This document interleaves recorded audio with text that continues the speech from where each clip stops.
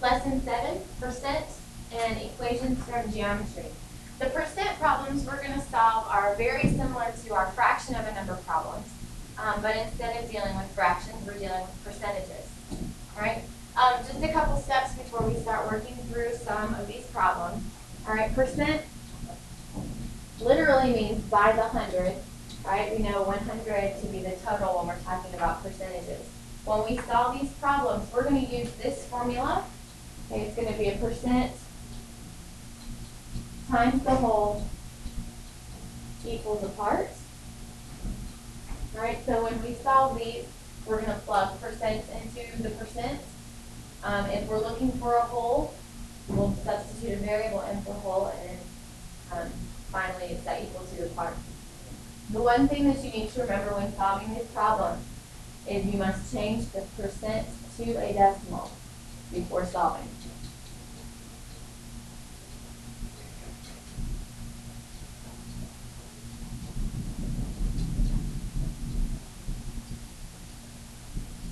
All right, so the percent needs to be changed to a decimal. Let's go ahead and take a look at the first example.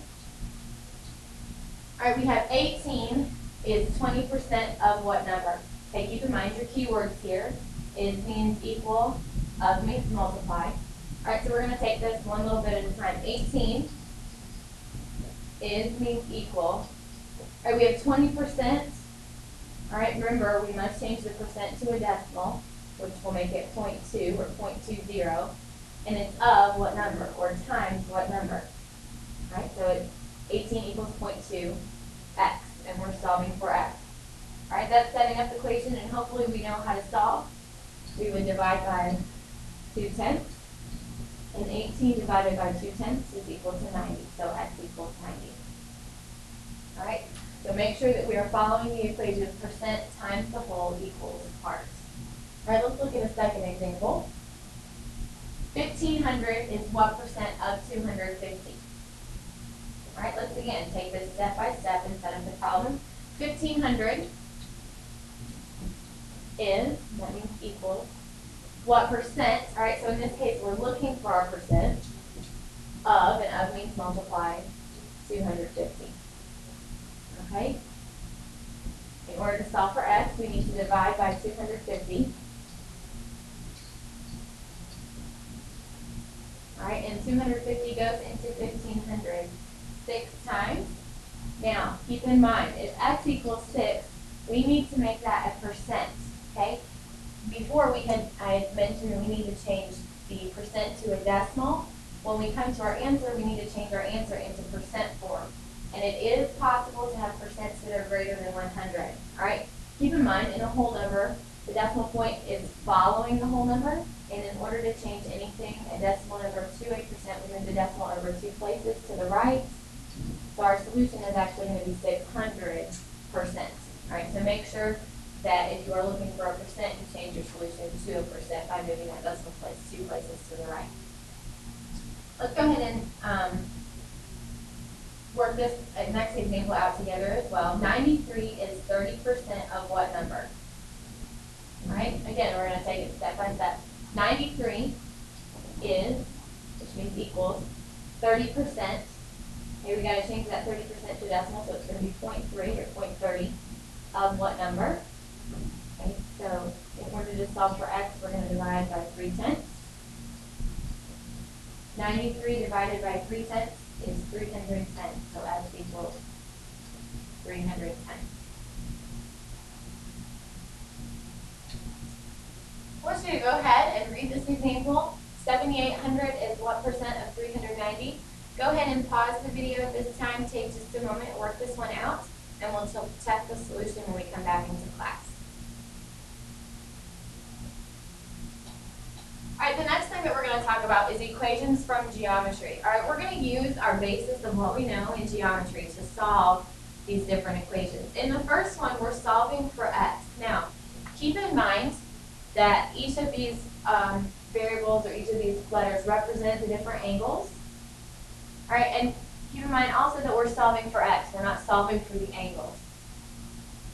All right, what do we know about triangles that will help us in solving x? If we know each of the angles, We also know that all three angles in a triangle should equal 180 degrees. So that means if I take angle A plus angle B plus angle C, it should equal 180 degrees. Okay?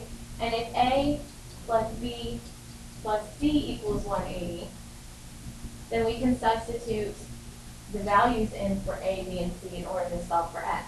All right, so A is 2x plus 2, B is 7x plus 18, and C is 6x plus 10, and it should be equal to 180.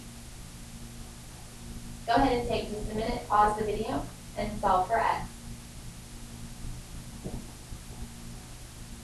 All right, now that you have solved for x, we're going to go ahead and we will check that solution when you come into class. Let's look at our next geometry example. All right, find x, then find the measure of each angle. All right, we need to solve for the value of x, and we also need to solve for the value of each angle. Go ahead and pause the video, work the solution out on your own, and we will check this one in class. Keep in mind your knowledge of exterior opposite angles, interior opposites.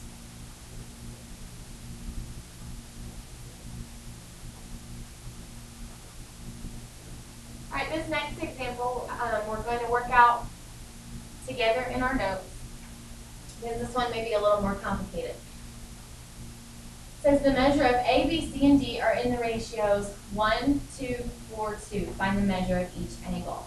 All right, what it means by the ratios is that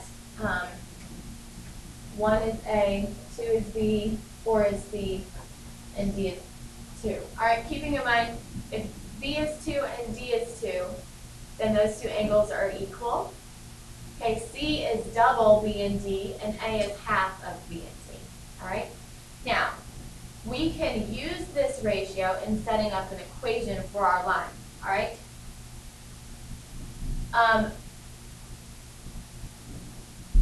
In other words, A is going to be equal to 1 measurement.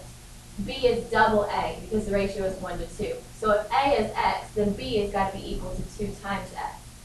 All right, if A is x and B is 2 times x, C is 2 times B. So 2 times 2x would give me 4x, meaning that C is 4x, and B is the same as D. So D would also be 2x. All right, so we have 2x, 4x, 2x, and x. All of these combined equal a straight line, and a straight line is 180 degrees. So we can say that 2x plus 4x plus 2x plus x equals 180 degrees. All right, so you're solving for the measure of each angle, not just for x. So go ahead, we're going to have to solve for x in the first place, and then solve for the measure of each angle, and then we'll come back and check it in class.